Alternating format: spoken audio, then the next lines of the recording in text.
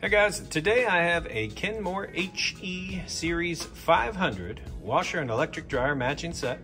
Right now I've got the washer hooked up. We've set it on deep wash, kind of turned some of the extra little features off there. Cool lights, which is like a warm, kind of just below a warm setting. We've got quite a few different settings on here. We're gonna do one rinse, and it's filled up pretty heavy, jeans, towels, jacket, that kind of load. Filled just to about the top where you'd want to fill it up to. It's going through the process of sensing right now. In a minute, it's going to start to spin that and add some water, and then it'll go ahead and fill up and do its agitation. And I'm going to show you along the way as it moves through the cycles here that everything on it's working perfect.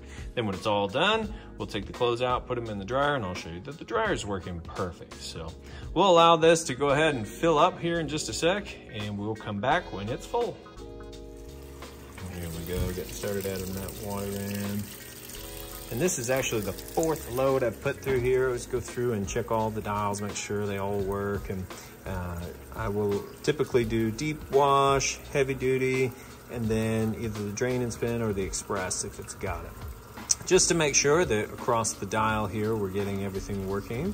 So pulling in that water, we'll come back when it's full. All right, now it keeps stopping to add a little bit more water, but I think it's done. And how this works is it's kind of the idea of like a front load washer, except turned vertical. And so how that works is this agitation plate moves along the bottom, forcing the clothes up the middle, out back along the sides, down, and it just does this vortexing cycle. So the clothes are not only agitating along the bottom plate, but they're agitating amongst themselves back down into the water. If you think about a front load washer, that's how those work. They tumble on themselves, the clothes do, in the soapy water.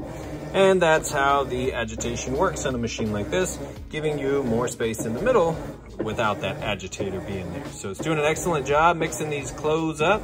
Now, typically you wouldn't even be able to see this because your lid would be locked here, but I've got just an additional striker piece here that I can plug in, and that way we can see the machine in operation. You can kind of see what's going on and all that. So, yep, it's doing its work there. We'll let it go ahead and move through the wash cycle, and we'll come back as it drains that water out. All right, we're coming out of that wash cycle now. Just draining that water out nice and fast. You can hear it draining there.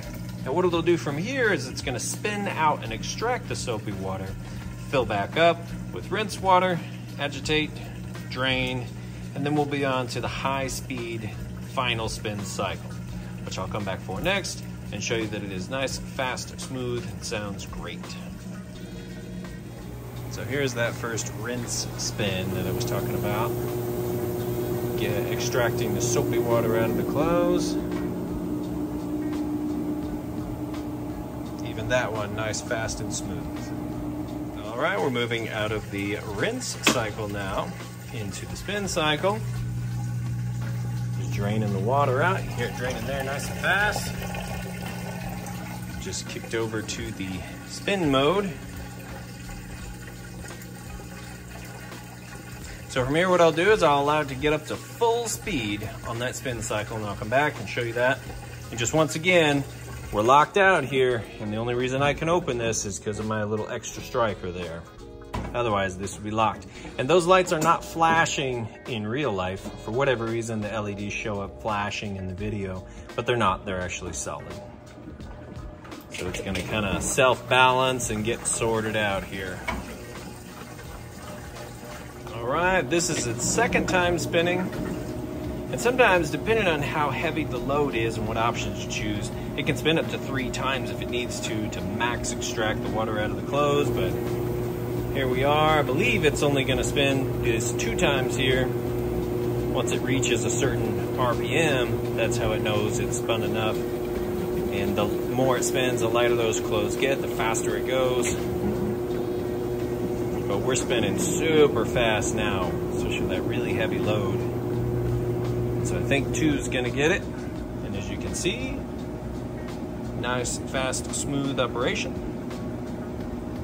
Sounds great. So I'm gonna let that finish up and pull the dryer over here and go ahead and plug it in, and we will show off the dryer next.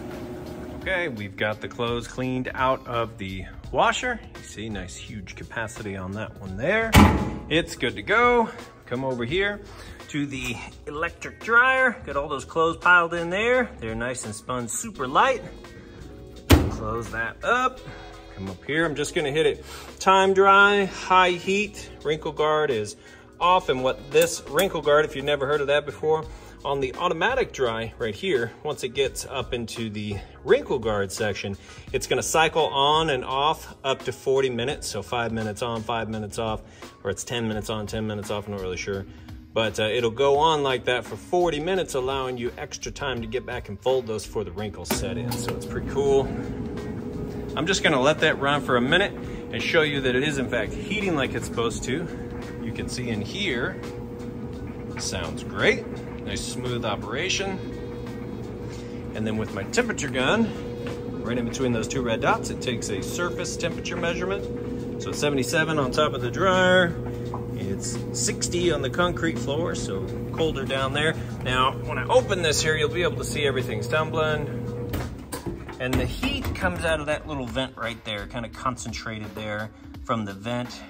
That in turn will heat the inside of your dryer up anywhere from about 95 all the way up to 195. Just depends on how long it's been running, what you have the heat set to, but the little grate right here gets pretty hot. That way you know it's actually heating like it's supposed to. Air circulates with the clothes, goes out right there, which is where the lint trap on top catches the lint, and then down out the back of your dryer. So likewise, you want to make sure that this is clean and cleared out before each load. That way you have sufficient airflow, no blockages or anything like that. All of that contributes to a very fast drying time, especially when the washer goes through and spins those clothes out that fast. It's part of the high efficiency, the HE designation. So we'll let those go ahead and finish up. And if you have any questions at all, feel free to reach out. I do appreciate you taking the time to watch my video. Thanks, you guys have a great day.